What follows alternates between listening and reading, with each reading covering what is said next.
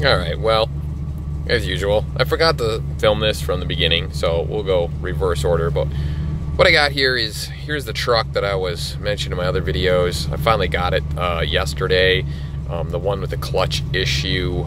Gonna need a clutch, they say. Turns out that's not the case, but we'll go into that in a different video. First things first, though, this thing did not have keys. So they had lost the keys, so the key, the ignition lock needed to be replaced. So there's your old ignition lock right there.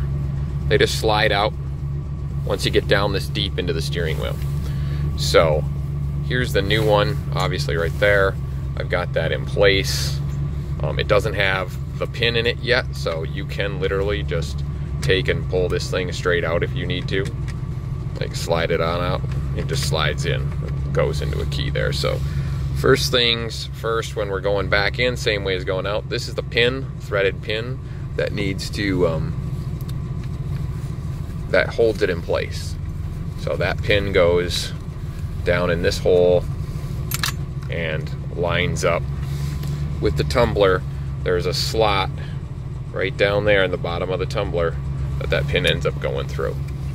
So sometimes it takes a little bit of finagling to get just the right place to slide that in there.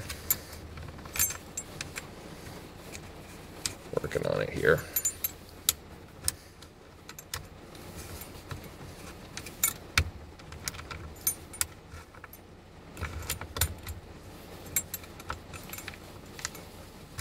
Right there. There we go. I'm gonna start it back up.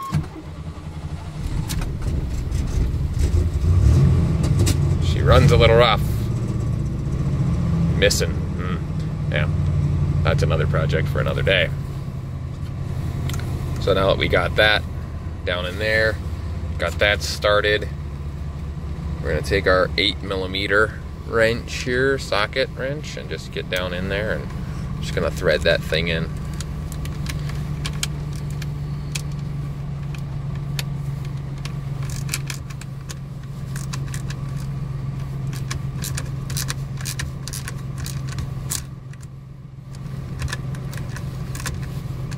Till it's snug. You don't have to crank it down. It just sits down in there.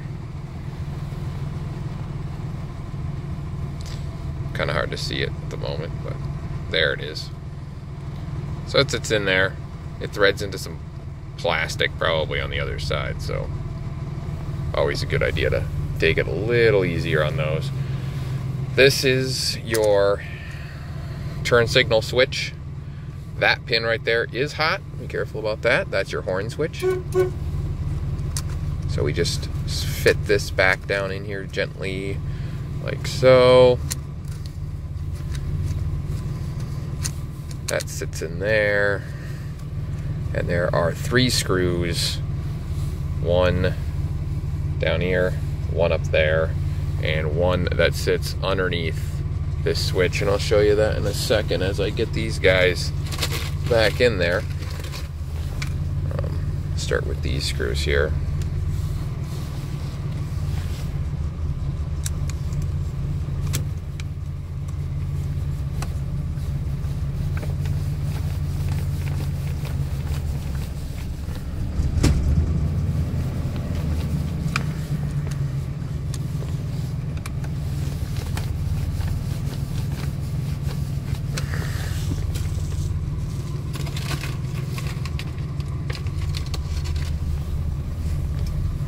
They're a coarse threaded kind of screw. Like I said, most of the stuff kind of in here is probably one shape of plastic or another, so maybe some metal inserts, hard to say.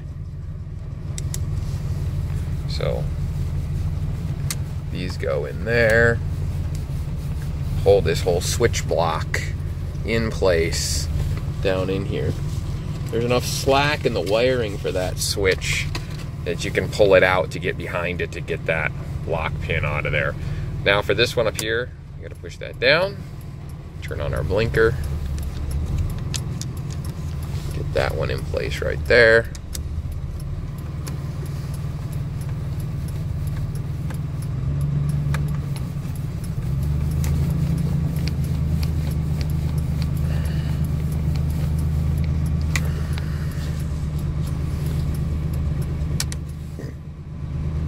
there are those.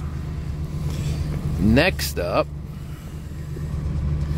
we've got this little guy here, and this is an arm that hooks up to your blinker lever. Notice it's just a flopping right now. So this goes in here, and I might have to put the camera down because I need 2 screws, but it hooks up here. It puts in right there in that slot. It locks down there, and it hooks into the arm right there, like that. So yeah, it's gonna keep popping out on me. So I'll tighten this up a bit here. Then I'll get it to hold that wiper, that blinker arm up. Get it to start.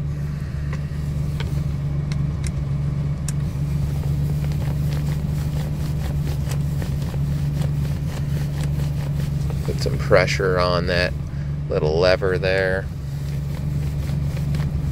There it goes. It's gonna feed itself right in there. I'll use my knee here.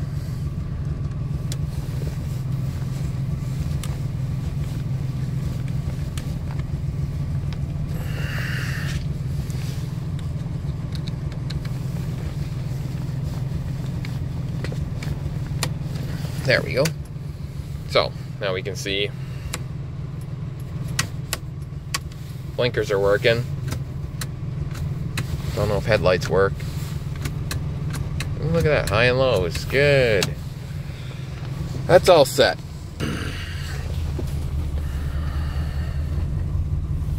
Now we're moving along. So next, got this spring drops on the column. On top of that, we got this. This is your horn contact.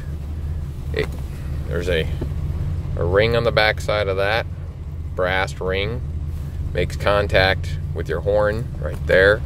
And this is the wire that goes up and grounds out when your horn makes contact. Obviously that turns with your steering wheel the whole time. So it goes on top of that spring. And then on top of all of that goes your plate. This plate right here holds everything in place. And this is indexed. There is a wide spot in the teeth. You can see them right there. There's a big gap. And on here, there's that wide ridge right there. Oops, right there. Yeah, right there. So there's a bunch of these little teeth down here. So we need to get that wide gap there, right there. That's where that goes. Now this is all held in place by a round ring, snap ring if you will. Slides all the way down and it goes into a groove here. So I'm going to set up one special tool. You need a couple special tools to do this. And the one is cheap part. You can get these at most of your parts store. This is a compressor, steering wheel, lock ring compressor. Mounts on, threads onto the hub, and it shoves that spring down so you can get your lock ring in place. So I'm going to set that up and come right back here.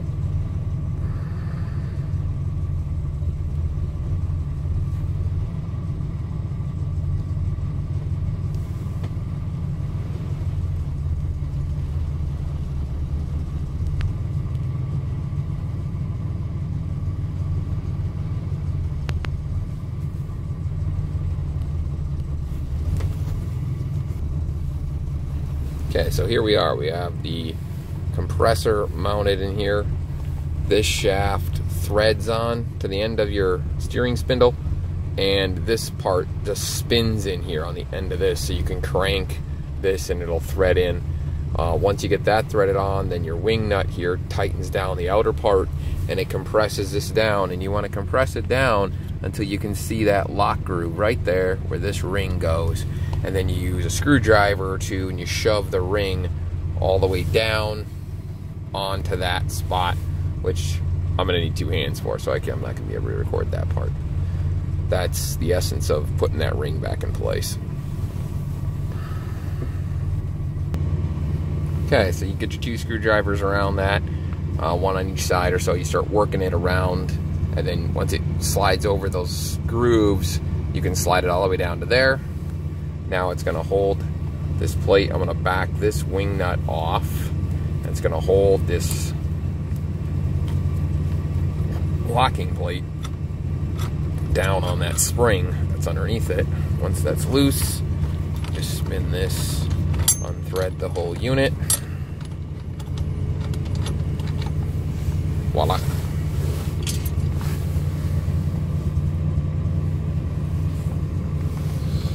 Now we're ready. Our steering wheel's gonna go back on. Make sure that that lines up right there. That spot where your horn wire is gonna go down through. You want that there. Find the splines, line it up. That's on.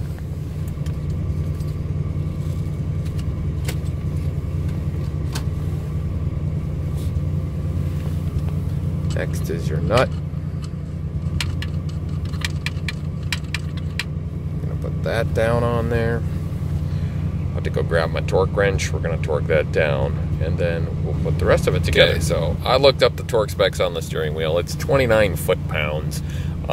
Not worth it for me to go out in this torrential downpour we're having and get my torque wrench, because that's not a whole lot of torque. So I just tightened it up by hand. It's splined. It's not going anywhere. Next, we've got this wire right here. It's got a little tab on it. It's got a female spade on the one end. That slides down in here. Down in here. And these things are fragile. There's a slot there. It's hard to see, but there's a slot that tab goes in, and there's a spring on it like you see. So you stick that tab in and turn it a quarter turn, and it holds it. That's all there is to it.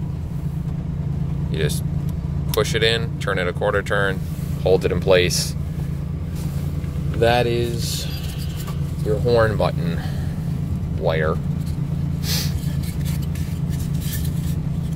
if you will. This is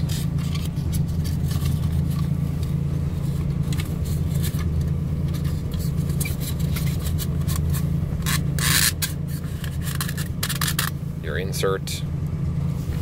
And then it's your horn switch, which is this plate that goes on top. There's the terminal that the horn wire connects to. This clips on place, and there are 2 screws right there. They come in from the back side of this down here, right here. There are 2 little 7mm, I believe it is, 7mm screws that come in from the backside to hold this horn button in place. So I'm gonna go ahead and hook up this wire and then stick that button on. Okay, well, there it is. Horn button's installed. Well, kind of has a hair trigger, or it doesn't work sometimes. Can hear it clicking. Yeah. This thing has some issues. Obviously, it's extremely dirty. It's been sitting for a long time. It's got mold growing. It's a mess, but that'll come. We'll get it all cleaned up, and I've already got somebody who said they want it for general junk hauling and boat hauling and just stuff around town. So, 192,000 on that 4.3 liter V6 that's in front of it. So.